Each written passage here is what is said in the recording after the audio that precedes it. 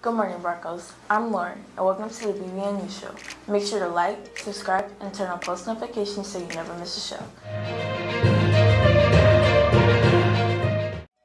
Bentonville Middle School is excited to announce the 4th annual Black History Month Poetry Contest.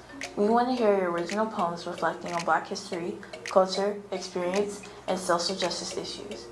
Create your original poem, record a video of yourself reciting your original poem, attach a shareable link to your typed submission, and submit your entry to your English language arts teacher.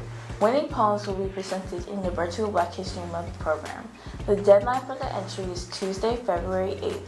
Please see your English language arts teacher for an informational handout. Attention teachers, HBCU doors need to be complete by Friday, February 11th. Now over to inspiration. Happiness is not a choice and not a result. Nothing will make you happy until you choose to be happy. Unknown. Now on to special events. Here at BMMS, we embrace and celebrate the diversity of our Bronco family, students, and staff. In honor of Black History Month, we will share with you accomplishments made by African Americans in areas of STEAM: science, technology, engineering, arts, and math. It is our hope that we inspire and remind everyone that success is both a choice and expectation at Bennett's Mill. We expect excellence. Now over to Black History Month. According to NASA in 1955, Esley began her career as a human computer doing computations for researchers. This involved analyzing problems and doing calculations by hand.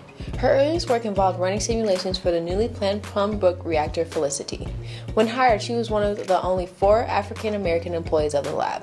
Now back to our anchor.